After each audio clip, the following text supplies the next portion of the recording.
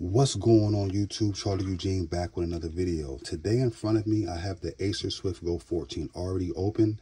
I didn't want you guys to watch me take the screws out. Very easy to get the back cover off, guys, so I didn't want to put that on video. But all you need is a pencil lobe screwdriver set. I'm pretty sure if you have a set, you have the right size.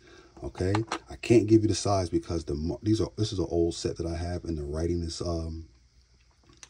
has wore off, so I can't give you the size. All right, but if you have a set, the star pattern pencil lobe screwdriver set, you should have the right size. All right, and then you just need a spludger tool, plastic spludger tool, and then once you get the cover off, just start at the hinge area, lift up on it, and then guide it with your hand, and you'll hear it snapple and pop, and you can remove this cover. All right, so let me show you where the second drive is. I don't want to film too long. This is a really quick video just to show you guys.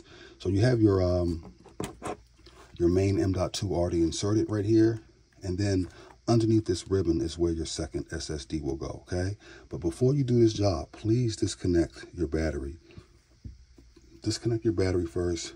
Very easy to do that. Just pull this out, and it's little rainbow colored ribbons here. Pull that out and set that to the side before you lift up on the ribbon cables here. Okay, so let me show you what you need to do. All you need to do is lift up on this black tab. Let me bring this in shot. I'm sorry. Lift up on this black tab.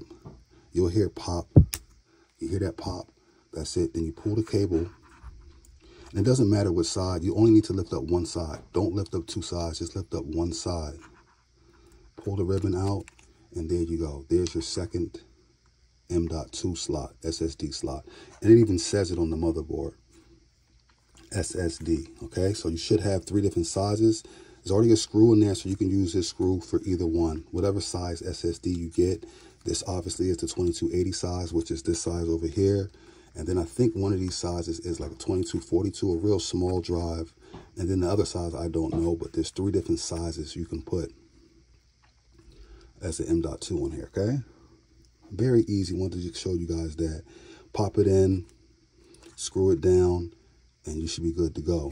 All right, so the hardest part of this actually is getting this ribbon back in place.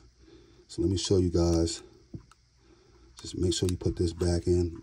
This time I got lucky. It was very easy this time. And then push that black tab back with your finger. There you go.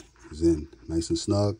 Pop your battery back in and put your cover back on, and you're done, man. So just wanted to make a quick video to show you guys that there is an additional M.2 in the Acer Swift Go 14, okay?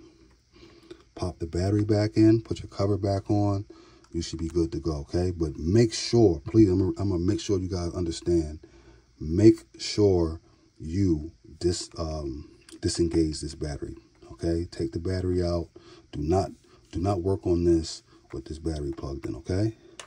But that's pretty much it. Let me put this back down.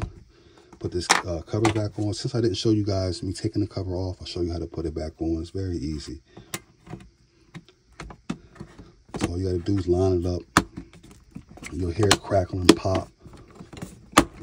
There you go. Now lift it up, look around, make sure it's nice and flush. See that side right there is not flush. Push it down. Yeah, that's it. This side's a little out. Push it down, you'll hear it.